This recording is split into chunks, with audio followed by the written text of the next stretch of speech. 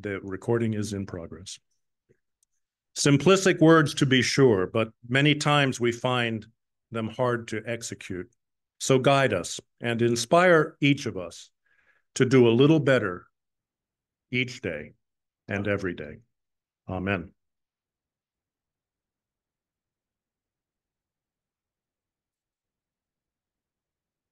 Good afternoon, everyone. I am pleased to have the honor to introduce our guests for our meeting today.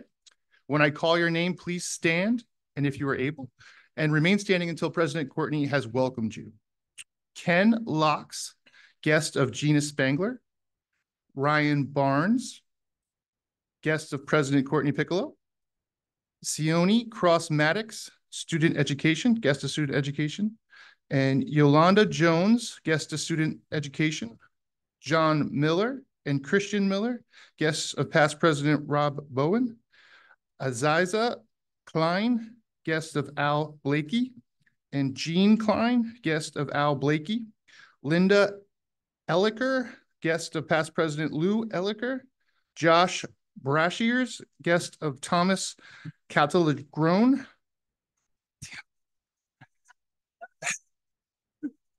I'm going to get it one of these times, Tom. I promise. I'm going to get it.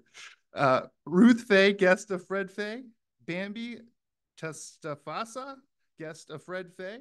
Kendall Menzer, guest of Eric Menzer. And my man, Will Anderson, guest of Jim Anderson III.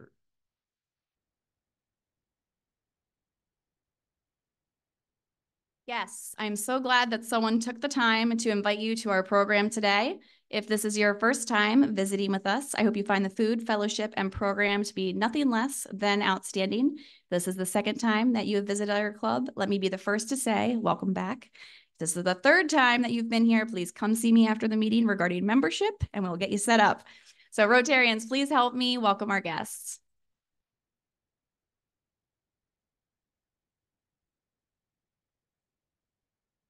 Moving to announcements. I am very sad to report the passing yesterday of one of our club members, Rodney Sechrist. Rodney was a member of our club for 41 years and a faithful meeting attendee. Rodney was very special to me personally because he started the company that I now own, Bailey Coach, with my father 26 years ago. And I'll never forget when I was 16 and I had my driving permit, Rodney graciously offered to teach me to drive on the highway. What he did not tell me is that my first trip driving on the highway would be going to Ohio and back. So to say Rodney had patience was an understatement. Our condolences go out to Rodney's wife, Stephanie, and we will share details about funeral arrangements once they have been confirmed. I now ask for a moment of silence in memory of Rodney.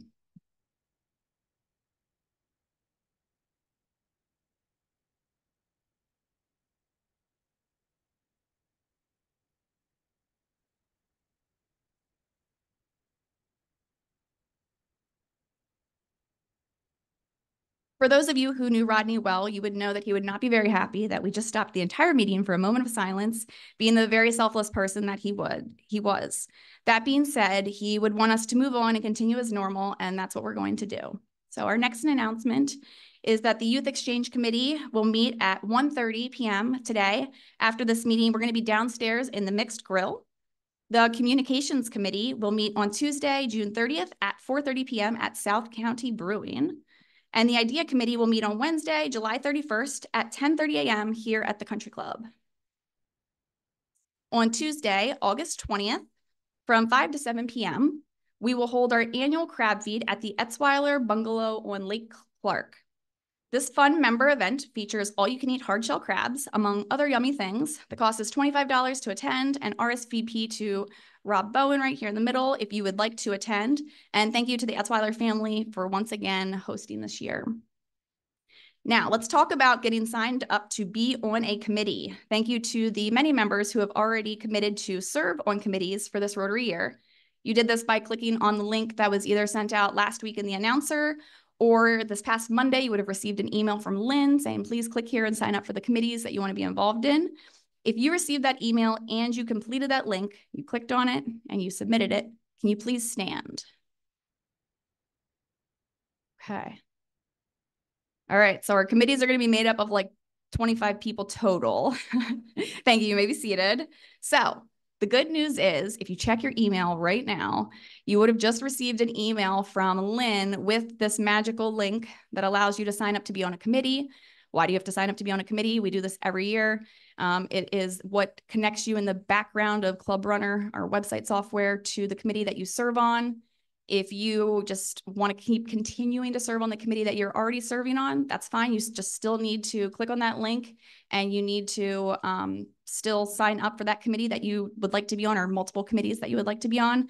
Also, at your tables, just in case the email did not come through, we have a foolproof system here. There's a fancy QR code here that you can just take out your phone and turn on the camera and hold it over, and it'll open the link for you to click on to be on the committee. But this is something important to do.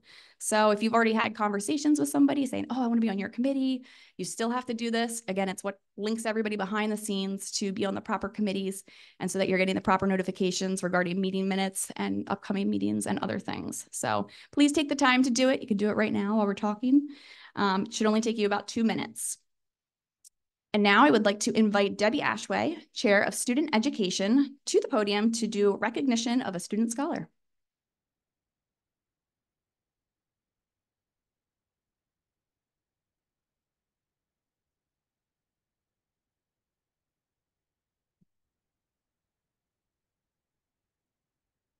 It is my pleasure on behalf of the Student Education Committee to recognize 2 non-traditional scholarships. The first award of $3,000 goes to Siani Cross Maddox. She is a sophomore at York College with a major in education and looking forward to teaching. She was a little nervous when she arrived today, but she realized she knew many faces in the room. And she has the best dean at York College, Andrew Barnes, who's on our committee.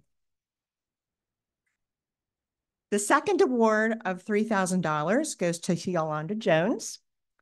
She is currently a senior at Penn State York with a major in social work and psychology and is looking forward to Christian counseling. What our table found out about Yolanda today that we all thought was really cool was that she used to be a travel agent for the federal government and worked for the Secret Service. Or booked for the Secret Service. So join me with a round of applause for these deserving students, Siani and Yolanda.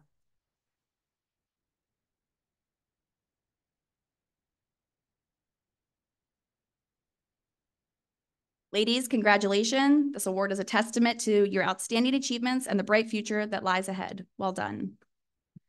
And now I invite Christoph, Chair of Membership Engagement, to the podium.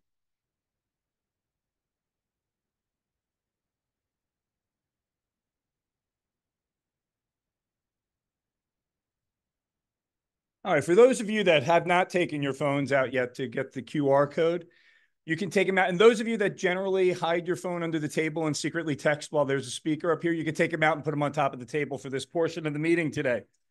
What we're going to do is the Membership Engagement Committee. We are still looking for members. We're capping our committee at 302 members. So feel free. There's still a tiny bit of room to squeeze you in if you decide you want to be on that committee.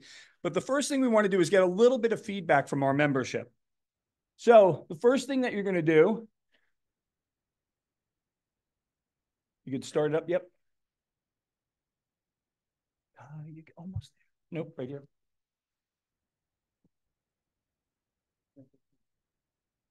All right. Down. There we go. All right, if from your table you can't get that QR code, you can just go into vvox.app and put in that ID number for the survey that we're going to do here.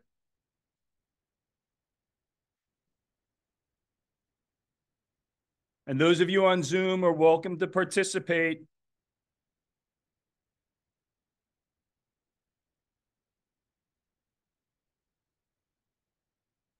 I'll give you all a moment. Just a quick show of hands if you're in and ready to go. It's all the people that are already participating in committees.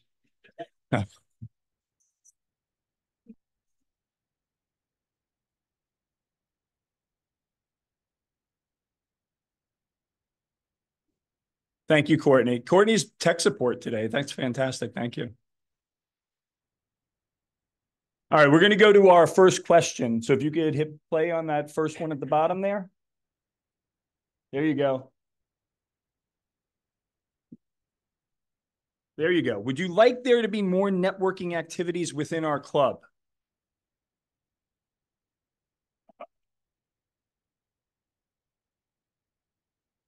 And then if you could hit the on the left-hand side of that toolbar. Nope, right there, yeah. There we go.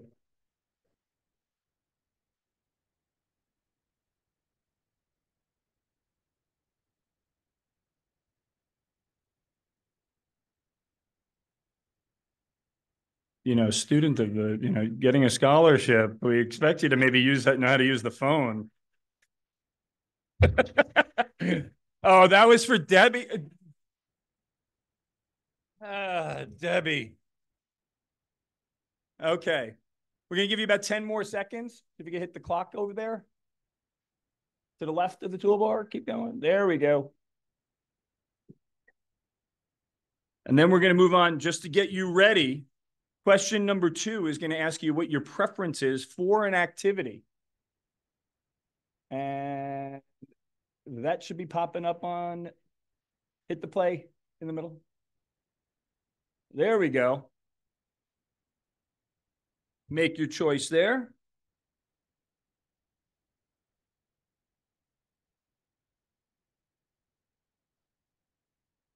I see some of you have found your favorite activity on that list and are almost embarrassed to put it in. That's fantastic.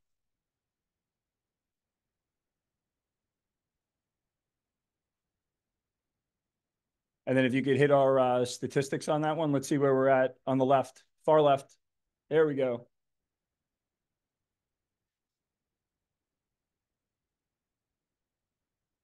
It's a good thing we have lunch here every week.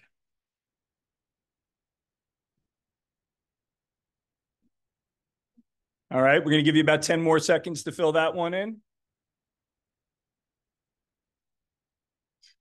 You can start the clock.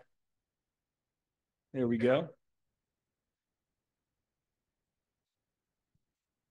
All right, now this one I'm hoping that most newer, if you're within the last year a member of our club, you can answer. But if you've been a member for a long time, I would appreciate your feedback as well. But the question is going to be, where do you rate at this moment our onboarding of new members?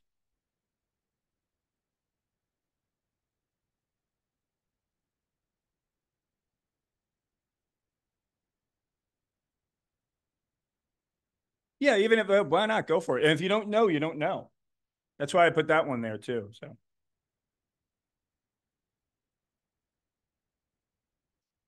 think we got a good number of people in this crowd right now that onboarded when there was no such thing as onboarding. So I think we're.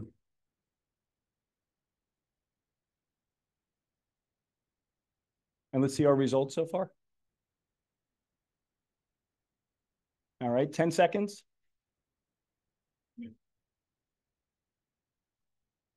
Your next question is that's going to come up is, what is your interest in being a part of onboarding new members?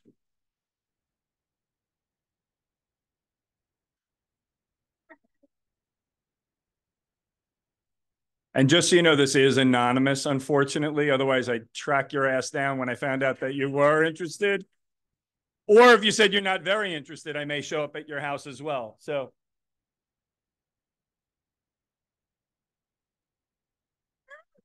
%82 average is what that's going to. There we go. That's what I was expecting. And we can clock that one down.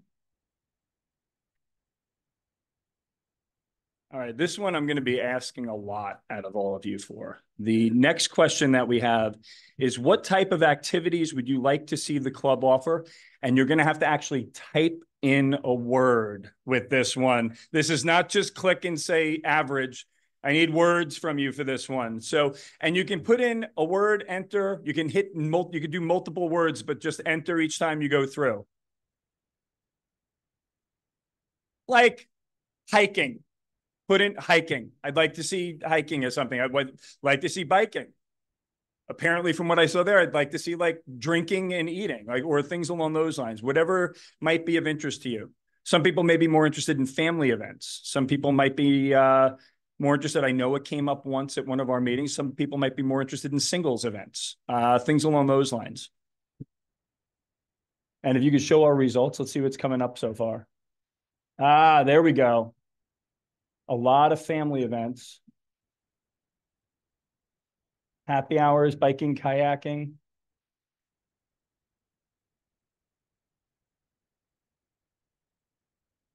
All right, we'll give about 10 more seconds on that one.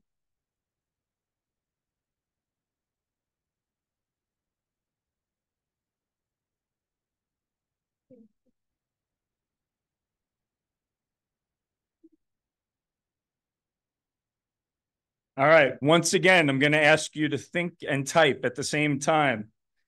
What prevents you from attending club networking, service, or social events?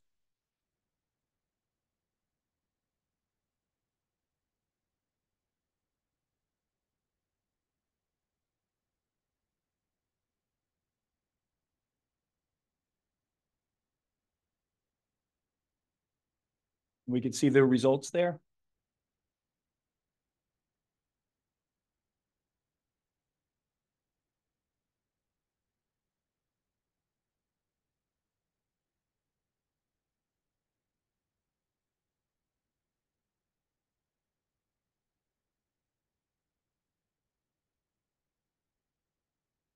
All right, 10 seconds. There are only 2 questions left.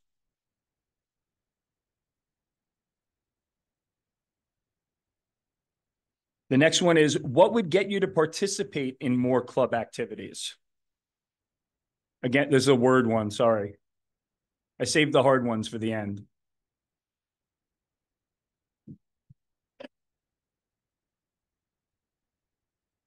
If we could start showing results on that one.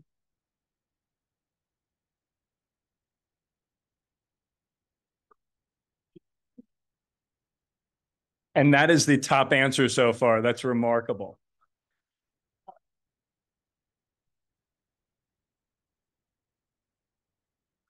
Wine's not too distant second place on that one right now. And oddly enough, family friendly is sandwiched in between the two of them.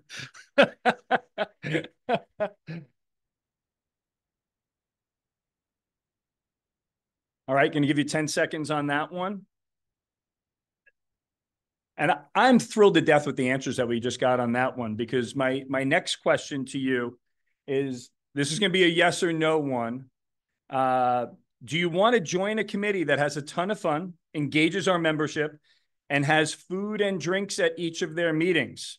So you can answer yes, I would love to be part of that amazing group. Nah, making our club better is not really my thing. Or only if Bill Hunter is a committee member. And by the way, Bill happens to be a member of the engagement committee, the member engagement committee. So for those of you that have not put down your new committee commitments for this year, please take this committee into consideration for it. These questions I asked today are the beginning of what we're putting together as a member engagement survey that's going to go out to all of you in the next probably month or so to get a little bit more detailed information so we can build things going on. And to also let you know, that committee is going to be taking part in running our mentor program. So if you decide that you'd like to be a mentor to a new member, that would be fantastic. We've got about 20 mentors already. We can use as many as possible. And we're going to be scheduling events and ways to get our membership more engaged in things like community service and social networking and business events. So does anybody have any questions for me? And I'm only answering yes or no questions today. What's that? Oh, can we see? There we go. Excellent. And by the way, our committee has a budget to pick up the tab for the food and drink. I saw free food on there. So our committee has a budget to pick up the tab for that. It's a dark pool of money that we keep on the side that nobody knows about. So feel free to join us. And even if you just want to visit us once or twice, we would love to have your input. That's all I've got right now. Courtney, back to you.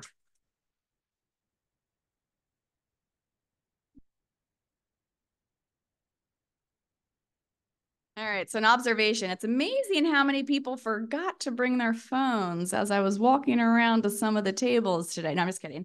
But also the question that said things that we'd like to see coming to our club. Who typed in skydiving? Was it? It's so funny. I love it, Al. Oh my gosh. Okay, now I thought it was Wilda. Wilda, our next president, she loves the skydives. There's two. Okay, so now I invite Sean to the podium to introduce today's program, Miller Plant Farm. And while Sean is making his way up here, I learned some interesting facts about our club's connection to the Miller Plant Farm. So two former Rotarians, Roger and John Miller, they grew up in the home of Miller Plant Farm along with Jake Miller II, who was actually born in the house that is on the Miller Plant Farm. So there's your fun fact for the day. Sean, I'll let you take it from here.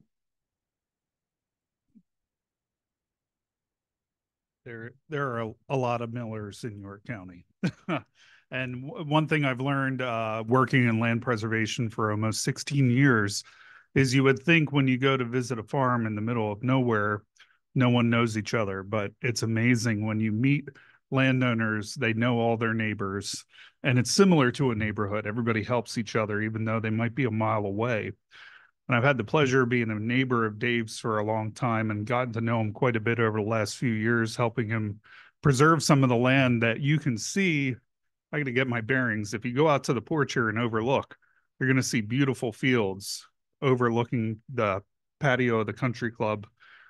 I would say it's maybe a par 4, but probably for some of you a par 10 to get over there. But it's a beautiful backdrop, now preserved thanks to people like Dave Miller. So we owe him a good bit of gratitude and his family for preserving some of that ground. But we worked with him and his neighbors and the late Jack Shorb and his wife Kitty. We preserved part of their farm, which Dave and his family farm, and then another property next door that was the Keeney farm, which had quite a story, and some of the people here that were involved in that was quite a process. But the nice thing when you meet with people too, you get to know that like a normal neighborhood, there's also some crazy neighbors too. So it's always good to vet them with people and say, who should I talk to? But more importantly, who should I not talk to? But I will say that Dave is someone you want to talk to. And I noticed that Mr. Feldman didn't include a prayer for rain. Last year, we were all worried about the York Water Company and their reservoirs. But I saw JT last night and I asked him how the rain's doing. Kind of didn't care because his reservoirs are full, but our farmers could use rain. So tonight when you're sitting down to dinner, please say a prayer for rain. And with that, I'm going to bring up my friend Dave Miller, and we'll hear a lot about Miller Plant Farm and his family's history in this area. Thank you.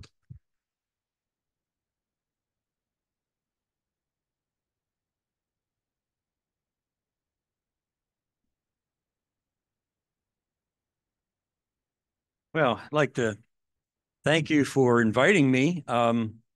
I would probably rather be on a tractor right now than here, but we'll see if we can get through this. I'm ready for the next slide. Okay, there's a view opposite of what you would have if you go in the terrace. If you can see at the top of the hill there, that's where we're at right now. That's the country club golf course to the right of that.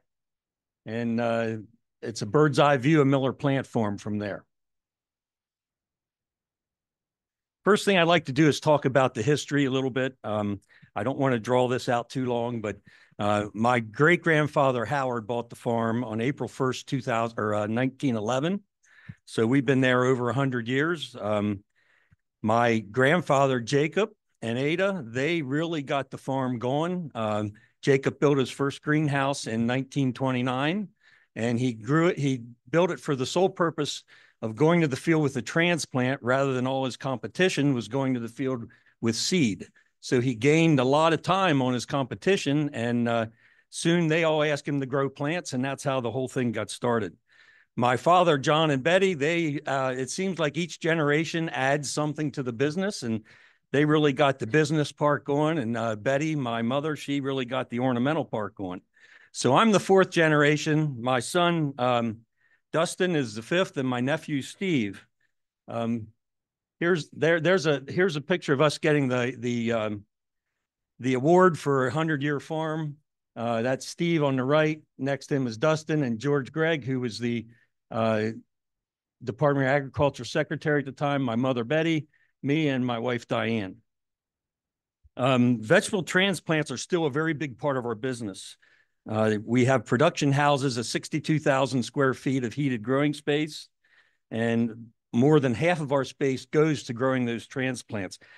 We serve customers all over Pennsylvania and through surrounding states. My biggest customer is in West Virginia, and he takes all his produce to Washington, D.C. He claims some of it gets to the White House, but we don't have that verified. So at any rate, next picture. There's a picture of vegetable transplants. That's Greg, one of our longtime employees. And there's the garden center that we just built, and we opened on April 1st, 2011. We planned that for 27 months and built it in 122 days.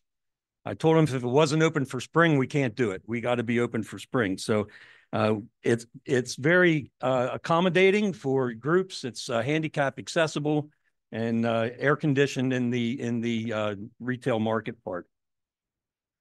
It created a space that was very good for events. Seasonal events, go ahead, and a lot of education, a lot of seminars and that kind of thing that we can now hold there. This is a picture of our summer bash, which, by the way, is next Saturday, August 3rd. We have a 5K that we do, and everything, all the money that we take in from that and other donations is given to WellSpan Cancer Patient Help Fund. That was something that my wife got involved with, and we're honoring her wishes. Go ahead. This is another shot of the 5K getting ready to start. One of our big things is education. We are very interested in educating the public. You know, today's generation has very little idea about growing plants and where their food comes from. You know, there was a time a few generations back where everybody had a tie to a farm, a grandparent, an aunt, an uncle, something, but that isn't true anymore. They just go to the grocery store and there it is. So they really don't know what it takes to produce food. We do production tours in March and April. There's my nephew, Steve, giving his little part of talk. He grows a lot of our seedlings. Go ahead. There's Steve again, another one. There's Dustin. Now, my son, Dustin, he's in charge of all the ornamentals. He grows all the flowers and those types of things. So he has his part. The next thing is we're still very much into farming,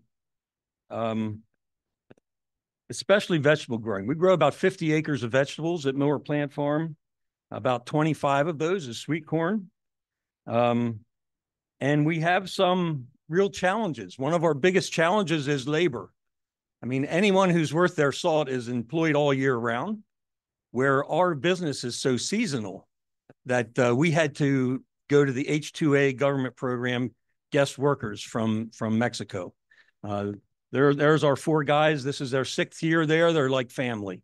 We trust them. We treat them well, and they treat us well. So that's been a program that's really, when it comes to vegetables, saved our farm. There are other challenges this year, particularly the drought. And believe it or not, one of our biggest challenges every year is wildlife.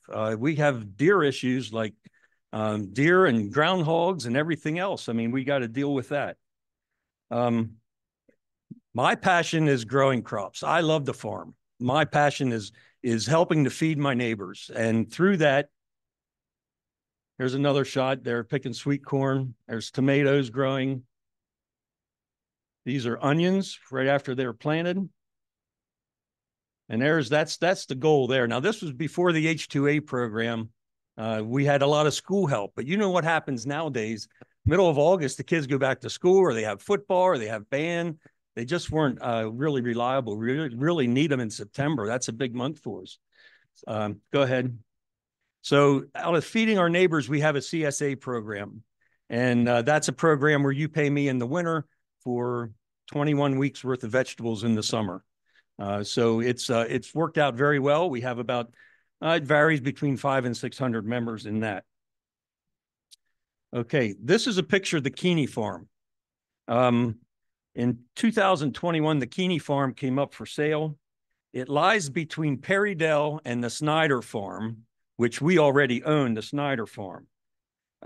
It was a little more acreage than any one of us wanted to take on. So the neighbors got together, Keelmar, there where Kenmar Farm used to be, and Perrydale and Miller Plant Farm went together and bought this farm.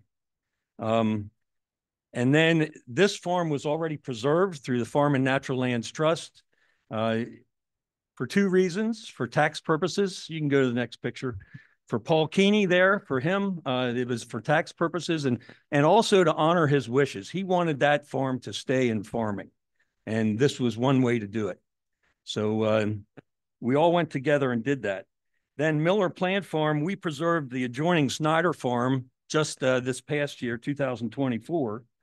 And I will say, you know, that Farm and Natural Lands Trust was a great organization to work with. We had a lot of questions. We had a lot of discussions to make sure that it was a right fit for us. But through that effort, we now have 200 contiguous acres preserved in York Township for generations to enjoy in the future. So with that, I'll take questions. You can go to there you go, questions.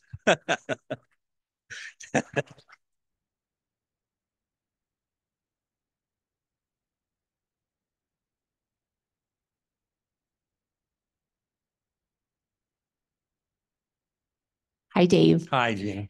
Hi. Can you elaborate on what the CSA program is? Because I thought that was really interesting when you shared it with me. Okay, yeah, the CSA program, the letters stand for Community Supported Agriculture. And what that means is a family can pay me in December, January, February, whenever, and we supply them with 20 or 21 weeks of vegetables in the summer. Now, there are things that I don't grow that I source from other local farms and put in there. So a CSA member has great variety. You know, when the season starts, it's a little hard to get the amount of stuff in that you need, but we source from other farms and can usually get it done. I mean, I could fill it, but I don't know how many people want that amount of squash every year. Okay. Could you tell us, I'm back here. Okay. Could you tell us a little bit more about the government program, the H2A program? And also, I'm just a suggestion, it would be great to do a Rotary event at the farm. Yeah, the H2A program is a program that's government run. You have to jump through a lot of hoops, especially to get it started the first year. The H2A program, I mean, it costs a lot of money to get them here. I'm responsible for all their travel expenses. And then the government tells you what you have to pay them. And you have to supply housing. The only thing that I don't supply is the food they eat. And if they didn't have a kitchen they could use, I would have to supply that also. But it's a great program. It's a legal way for them to come here and support their families. They send most of their money back to Mexico, and you know, they're great guys. We just, you know, we got 4 good ones, and I ask them every year. I say, "You want to come back next year?" And they say the next 10 years. So they usually come in March or you know, late February, March, and stay till mid-October, the end of October. So they're here 8 months. So we are asking them to leave their families. Thanks for a great presentation. So each of the generations has added to the farm. What's Dustin want to do? What's his kind of plans for the farm? Well, Dustin was very involved in the garden center. So I'm going to let him off the hook and say that was his addition. You know, that was something that probably wouldn't have happened if Dustin didn't come back to the farm and decide that's what he wanted to do. I mean, we talked about it for years, but we just didn't have the right horses in place to pull it off and do it right. When he decided after he graduated from Penn State in agribusiness to come back to the farm, and he worked a year or so and liked it, then we decided, okay, it's time to do it. Yeah.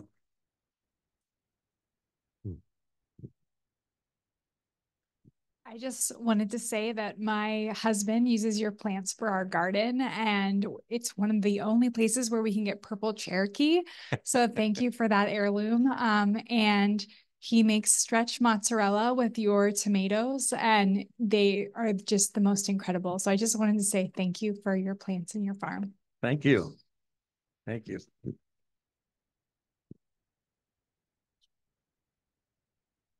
A number of years ago, we had a speaker here at Rotary who was, like yourself, a full-time farmer. And one of the things that resonated with me from his presentation was the difficulty that he felt other farmers were having in the dynamic and continually changing targets established by DEP and the environmental and governmental agencies.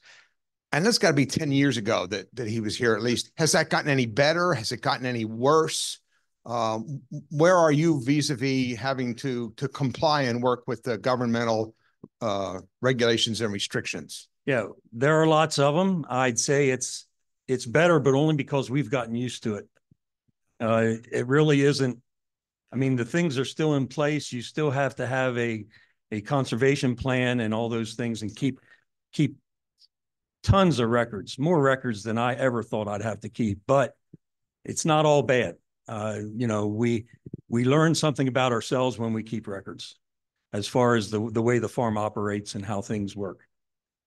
But yeah, it is a lot of regulation, especially in the vegetable end. I mean, with inspections, you know, our packing house and things gets inspected, and, you know, you just have to, and, you know, we do those things anyhow. We've operated without inspections for how many years? And as far as I know, it hasn't been an issue. Anyone ever got sick or anything, but this is one thing that, you know, that makes sense.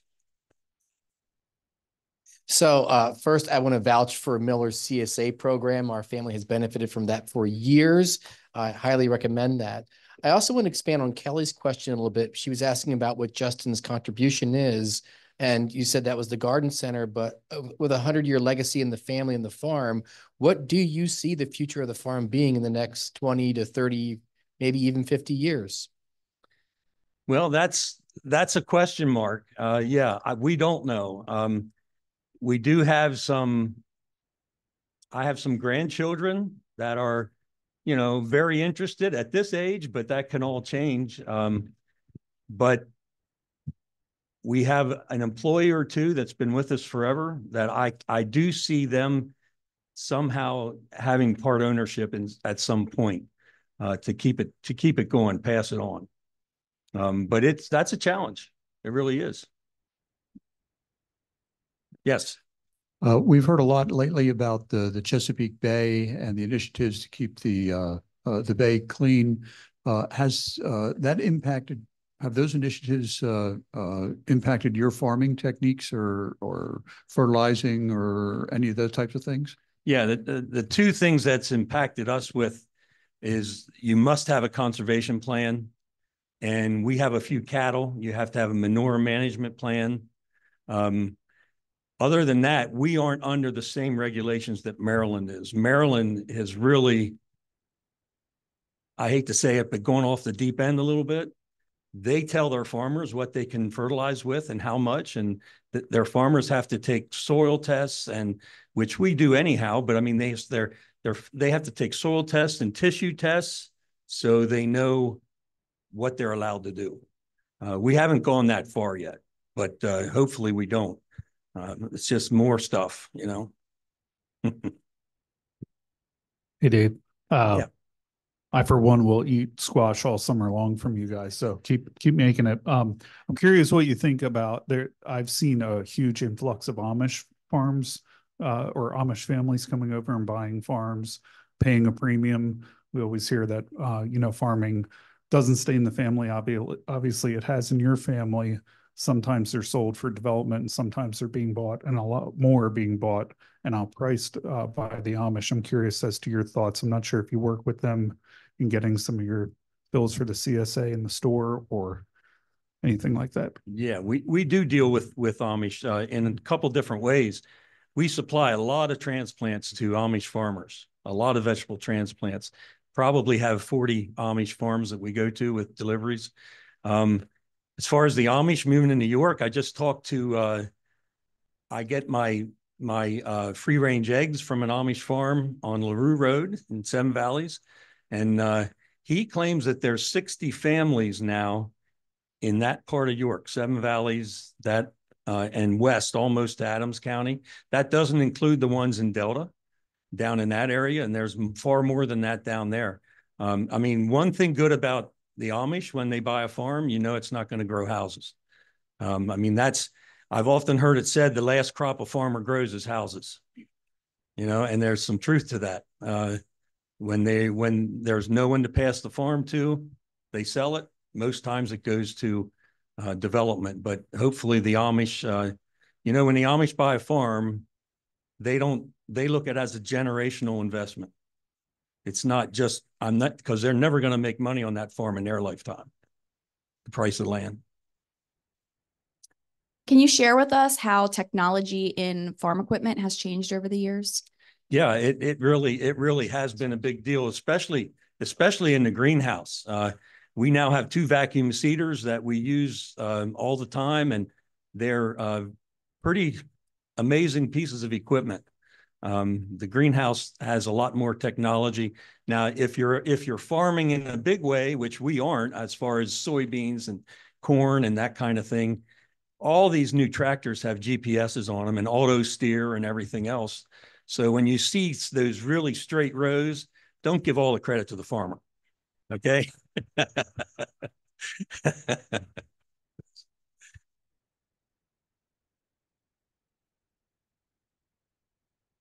Okay.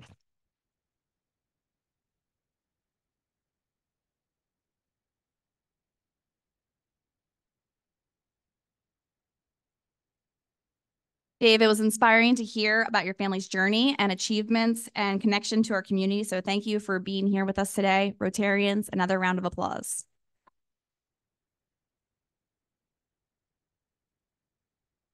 As you all know, instead of giving the speaker a gift, we purchase a book and we ask them to sign the bookplate and we donate it locally.